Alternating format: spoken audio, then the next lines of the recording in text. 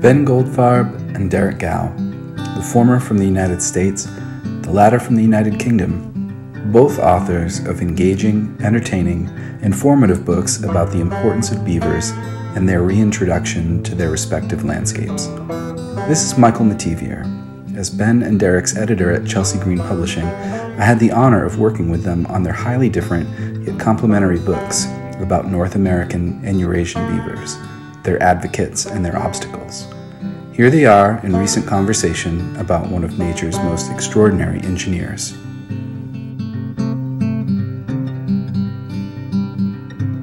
So, it's interesting. We're speaking at kind of this curious time in the wider world. Of course, the news is relentlessly negative, but in the very niche world of beaver advocacy, it's kind of a landmark week. Obviously, the government officially permitted beavers to remain in the River Otter, where they've been living for many years, but their status was in doubt. How did Britain get to this moment that the great beaver question was resolved in your favor? Well, I think I can't remember who it was that said to me the other day, the problem with being in a conflict of any sort, even if it's a relatively benign conflict, like, the reintroduction of beavers to Britain, is that you never know you're winning when the thing's actually going on.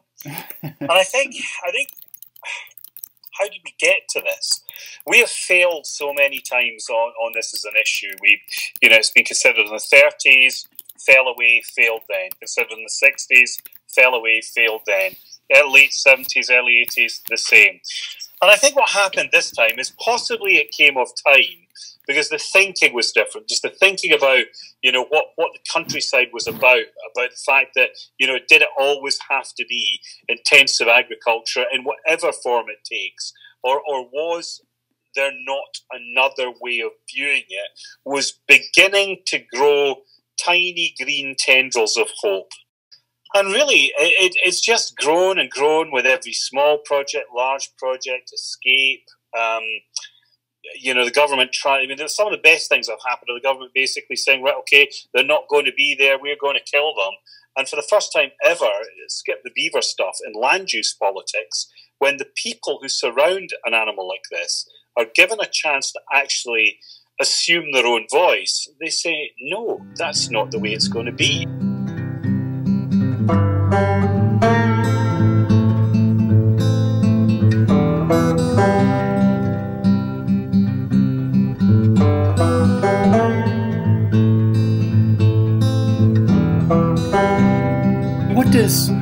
What does rewilding mean to you, Derek, and where do beavers fit into that framework?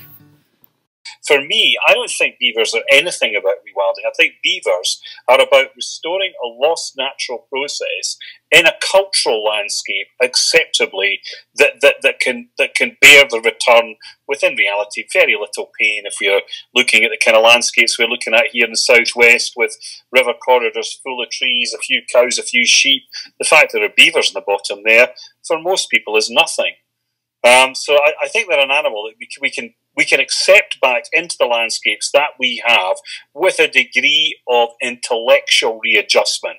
And it's this intellectual readjustment that really is so critically important.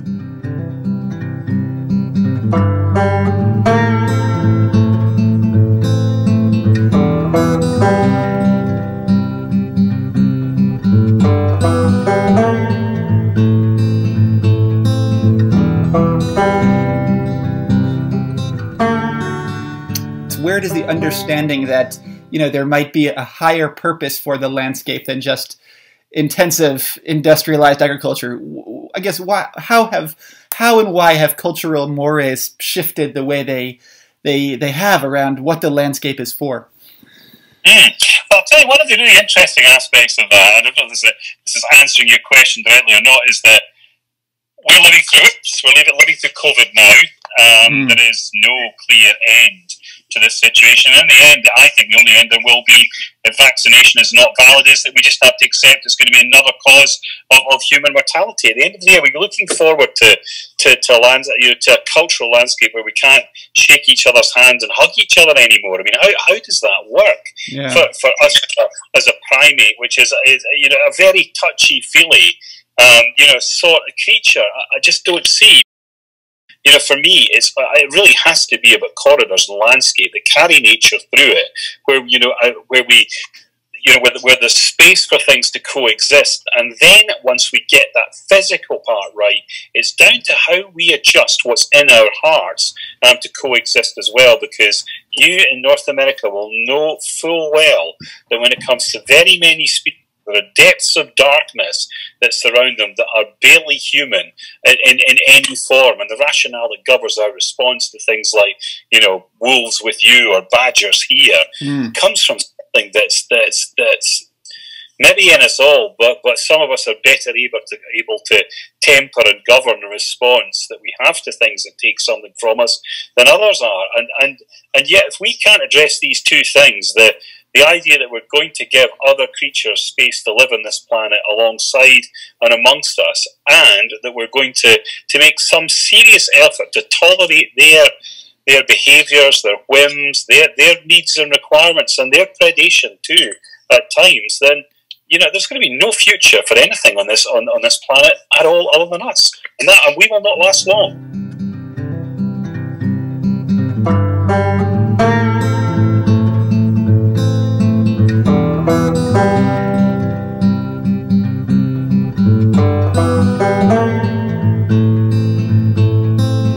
I'm just about to run over a cow because it's eating the bottom of the car. Hold on. Can you see? No, it's that one. Is that roll into that car? I can't pass on. Oh, hold on. So if there's any salt on the cars, okay? Okay. They start by licking it, and then they'll actually get the teeth and they'll start to rip the paintwork off. So the stuff I said about tolerance, understanding, right? That touchy bottom of this truck, it's being with its teeth, I'm going to run over its head. All right. Changing tacks a little bit, Derek. One of the things that really delighted me about your book, and when I said earlier that it sounded like you, this is really what I was referring to, is that it has this very obvious disdain and contempt for bureaucracy. You've obviously waged this multi-decade war against cautious bureaucrats and the ignorant landed gentry and close-minded farmers, and you have no love lost for that those people. And beavers in your book are sort of this form of resistance. You describe them as totems of change and a challenge to the hegemony, I think, was a great term. And I think what's interesting is here in the U.S., as you of course you alluded to the Trump administration, and this is true in other ways in Britain too. I think we're the captives of this inept, willfully stupid government with no interest in science-based policymaking. So I wonder, what has your time in kind of the trenches of the Beaver Wars taught you about navigating and resisting hostile bureaucracy? Wow. Okay. Well, it's taught you to make your own mind up. When I started in any kind of career, I certainly started to work in nature conservation, I believed fundamentally in the IUCN guidelines and all the other things that the young people of a certain age believe in. And they believe that other people are going to act well in good faith, and that you can sit down and have your stakeholder meetings, and that you'll make progress based on fact, on science, on right, on sentient thought, on a collaborative willingness to get it right and to do good. And as you get older, you realise that, that's just not the way of it. And what you find is that, I don't know, if I want to be nobody's Christmas card list forever, well, what I guess I'd say is that, you've got to be You've got to be prepared to stand up for what you think is right and understand it very well. And then two, you've got to look at so much of the shit that surrounds it, understand that well too. And then you've got to, the next stage is, you've got to be prepared to say no. And you've got to be prepared to say no quite clearly, quite unequivocally to people when it's wrong. And then you've also got to get to I mean, I've been lucky from a practical point of view. I've been able to do things because there came a time in life where I had the resource to do that. And I am not living out my life on this planet without actually, achieving at least some of the things I want to achieve. Too many people put off in life things that they consider to be important, and there are so many distractions in life. The people you have relationships with, which, that's actually quite important in fairness. It's probably not a good comparison. But, things like football or baseball or whatever other bollocks we get absorbed with, just distract you from what purpose and from things that are real. And for me, the Beaver thing was really always very clear. You'd listen to the old guys that had failed, and they failed with great regret, and would talk in later life about how nearly they'd come to doing something. And then this wee wanker of a civil servant, had just, because these people are all employed not to rock the boat, not take the sellotape off at Christmas. Had just said no. And you look at it and think, well, why? I mean, it's not a job there's no mandate given to them by God that says they should do this. It's not their job to do it. It's their job to actually produce a result. But what you end up with when it comes to any kind of bureaucracy is something that becomes slow and careful. It's there to maintain a status quo. It attracts people who operate like mole rats, because what they don't want to do is have any other mole rat in that colony digging a tunnel in a direction that's opposite to the ones that the mole rats have all agreed is right, even if that means digging no tunnels. And it's just, in the end, you just get to the stage where you just think, well, it's enough. It's just enough. If you do it in a different way, and people have the ability in wider society to say what they want to say, they say, yes, do it. We want this animal back. This is important. It's moving. So for me, I never meant to ever get to the point where I became some sort of rallying figure of opposition. Right. But it's just not good enough, and we can't live lives out. We shouldn't live lives out and achieve so little. It's the wrong thing to do, lying in a bed at the end and regretting the things you didn't do. Quite the wrong thing to do. But also from a planetary point of view, we all know how sick this earth is. We all know how we stripped it from life. Every Indus, certainly in Britain and the developed Western European countries, tells us that nature is hemorrhaging in a way we never believed possible. Rachel Carson's Silent Spring, believe you me, is here now. So when we go back to what your original question was, and rewilding, it's not about rewilding. It's about how we remake nature. And that's going to mean, for sure, giving it space, giving it corridors, taking land back from farming. Derek, I don't think anybody would ever accuse you of paying them reverential respect, so don't worry about that.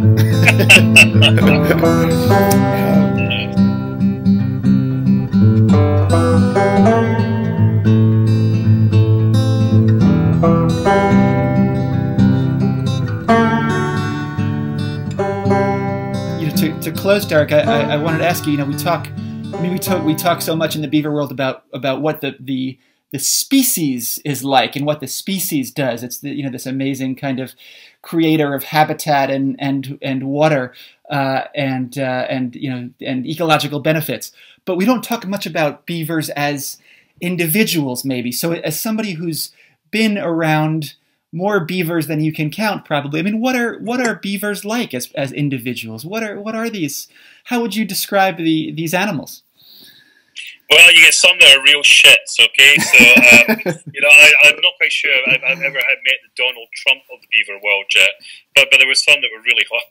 There have been some that were really horrible. There was one particular family that came from Bavaria, and they were all bloody aggressive. We could never pair them with anything because they always tried to kill whatever you gave them in response, and in the end, the best thing to do with them was just give up trying. But in the main, you're looking at animals that are just delightful. I mean, I think I talk in the book about one tame one, and I can never figure out. I mean, the only thing that was very clear was that animal wanted to spend time with you. Now, it was a wild beaver. It was not a hand-reared one. You know, if you went past pretty much at any time of the day and made any kind of noise that was discernible, you know, you had to make a bit of noise because otherwise you'd be sleeping. It would come out to see what you were doing. You could sit in there. You could pat the ground with your palm of your hand hard like you played with a puppy. It would bounce away gurgling. And that one there was just something about that individual that was quite clearly different. The bulk of them are benign, they're slow, they're calm, they're careful.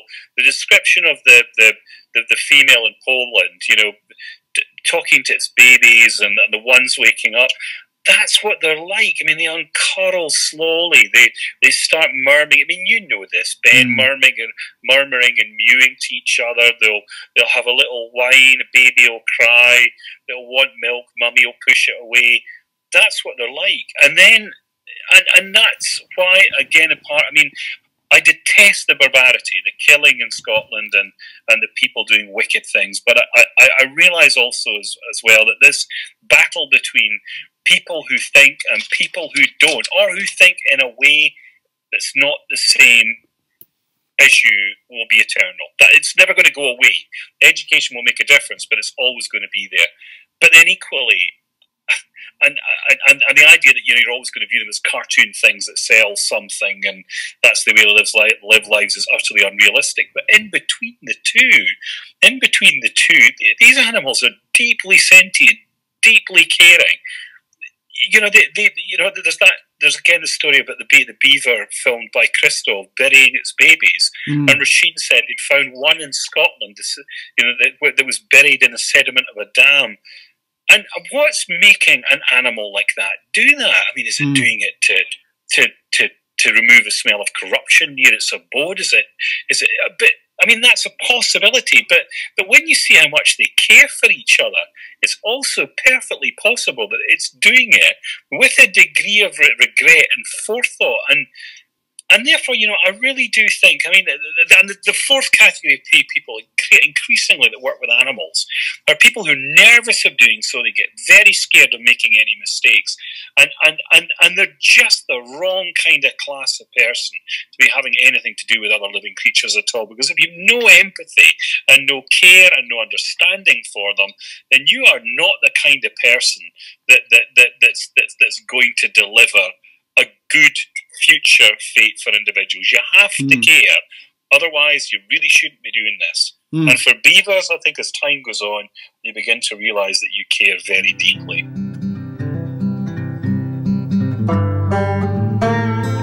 You've just been hearing a conversation between Ben Goldfarb, author of Eager, The Surprising Secret Life of Beavers and Why They Matter, and Derek Gow, author of the new book, Bringing Back the Beaver, the story of one man's quest to rewild Britain's waterways, both published by Chelsea Green and available from chelseagreen.com or your favorite local bookseller. Thank you for listening.